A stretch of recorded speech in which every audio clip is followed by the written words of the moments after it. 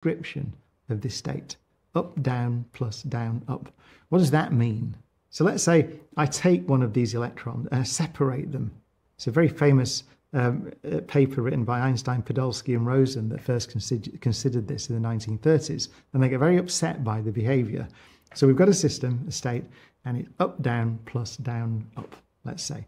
And I separate these electrons. I take one to let's say, to Pluto, and leave one on planet Earth, right? And then, so what's the description of this thing in that state?